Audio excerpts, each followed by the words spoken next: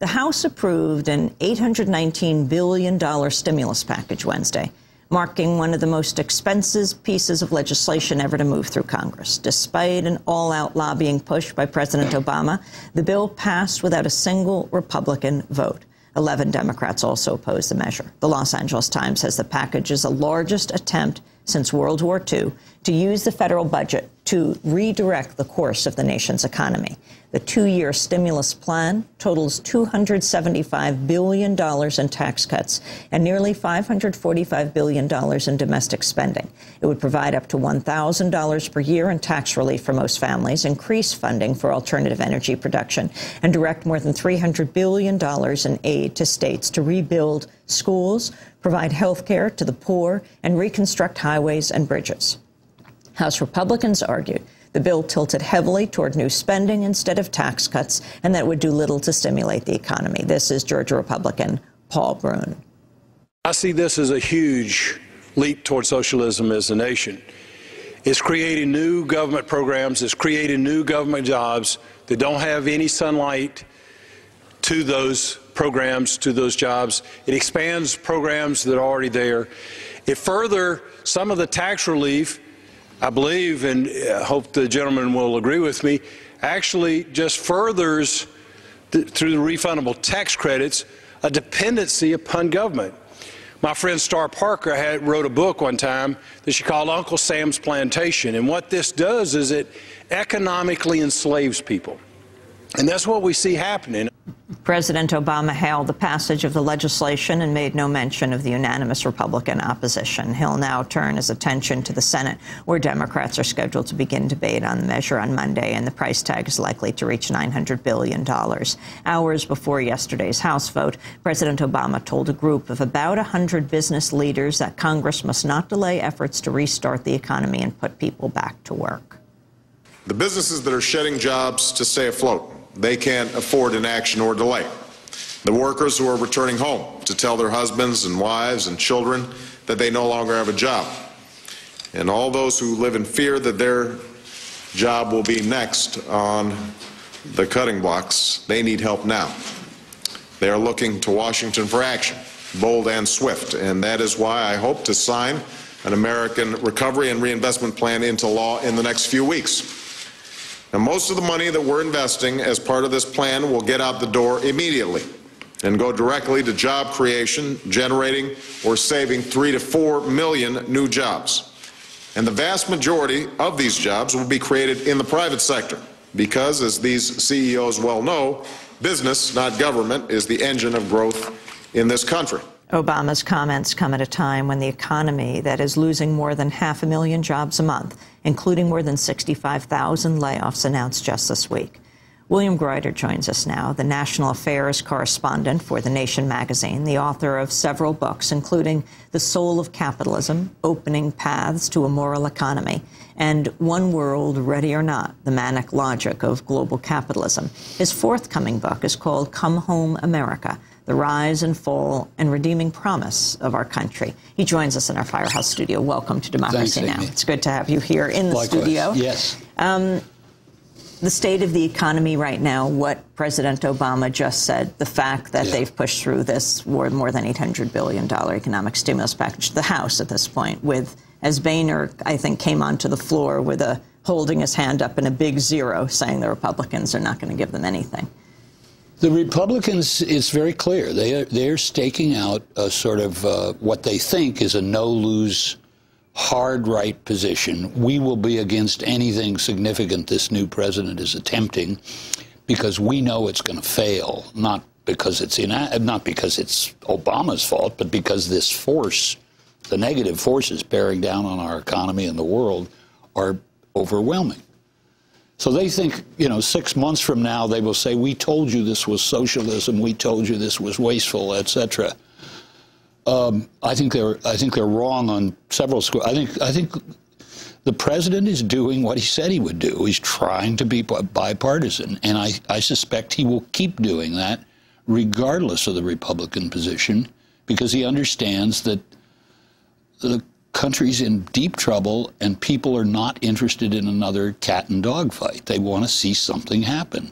If it doesn't work, do something more, try something else. But the idea of just standing back and making their ideological speeches about socialism is ridiculous. Seems like the person who's leading the way now, who lost a little support over the last few years, but is coming back with a vengeance, is Rush Limbaugh leading the charge. Is he pounding that drum?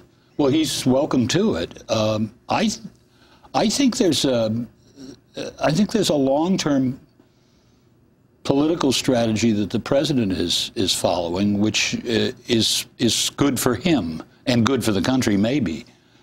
In which he said he's speaking not to Rush Limbaugh, not to John Boehner and the right-wingers in the Congress. He's talking to just folks all across the country, including Republicans. Now, I'd like you to lay out what the terms of this bill are, what the package are, but then I want to go beyond the Democratic-Republican spectrum about what you think needs to happen. What's in this bill? A lot of really good stuff that will be stimulative, just because it either keeps people working or it creates new jobs, and begins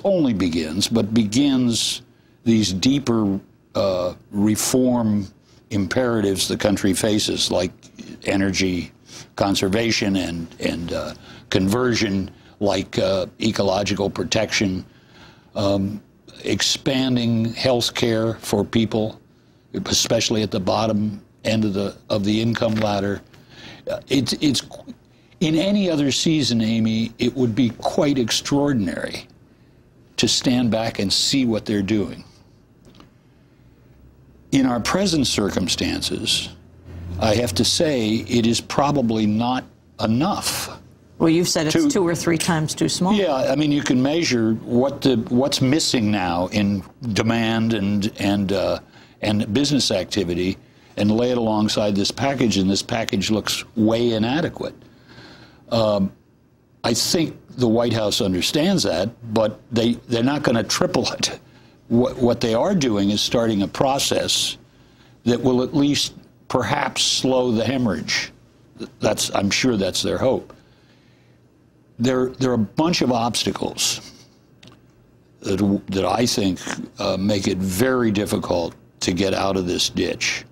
One of them is scale, the scale of what kind of response another is the financial system, which, despite the hundreds of billions pumped into banks, is still essentially dysfunctional. And they're now wrestling at the Treasury Department and the White House with, okay, how do we change the game that Henry Paulson and the Republicans played for 6 to 9 months unsuccessfully? And you expect someone like Timothy Geithner, who yesterday we had on Independent Senator Bernie Sanders, who was opposed to his confirmation, saying he was part of this massive problem. Do you expect that he would be able to? I am among those who urged our new president not to appoint him for that very reason. Did you talk to Obama about that? No. I'm just in the pages of The Nation. I'm not sure he's a reader, but perhaps he will become a reader as things get worse. I've been writing for some months. The system is not just broken and not just injured. It is collapsed. And as long as the government continues to play putting Humpty Dumpty back together again, I think it will fail. That's not an ideological statement. It's just, I think it's a reality.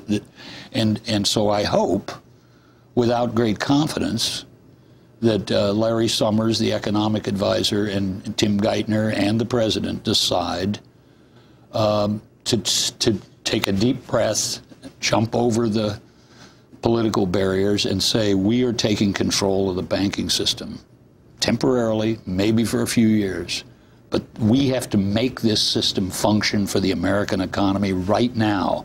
And handing them the money and asking them to do the right thing is not sufficient. We know that. It's not just their excesses. It's the fact that the banks have a very clear self-interest in not lending, in not beginning investment.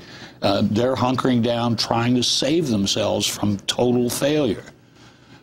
Once the government makes that recognition, then it can direct things more forcefully and intelligently.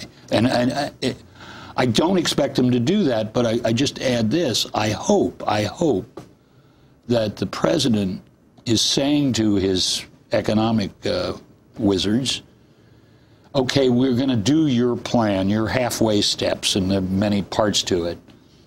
But what's your second plan? When this doesn't succeed, what do I do then?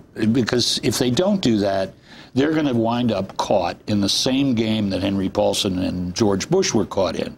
You try this, you throw some money this way, you throw it that way, nothing happens, and then you come back with a new plan and so forth. Bill Greider, we're going to come back to this discussion. I want to ask you more about nationalizing the banks. Bill Greider is with us, national affairs correspondent for The Nation magazine, his forthcoming book, Come Home, America. Stay with us.